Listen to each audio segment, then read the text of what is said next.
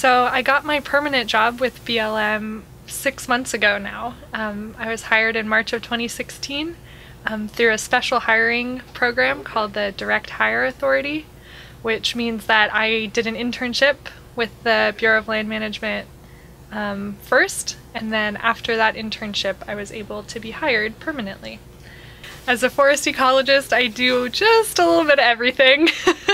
I help out with forestry projects, project planning, so that means going out and finding areas that need some forest restoration or forest thinning to make our forests more fire resistant or resilient to disease or just healthier in general. And I also do a lot of biology and botany surveys, help manage special status species like the northern spotted owl, special status, terrestrial mollusks or salamanders or plants, just about everything. So I get to do a little bit of everything.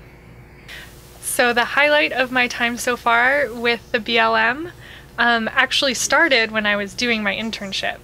So way back 6 months or more ago, I set up a partnership with a local university, Humboldt State University, and set up a partnership to do research and work with them to restore the habitat of a native rare tree called Baker cypress.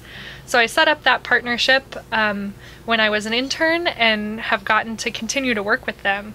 And the coolest thing we've done so far is we had kind of a meeting of the minds where the researchers, myself, some other folks from our field office, folks from BLM Oregon, folks from the Forest Service, all different levels of the Forest Service, we all met to kind of collaborate and talk about this species that we all have been trying to manage, and talk about our thoughts and our plans and how to kind of move forward.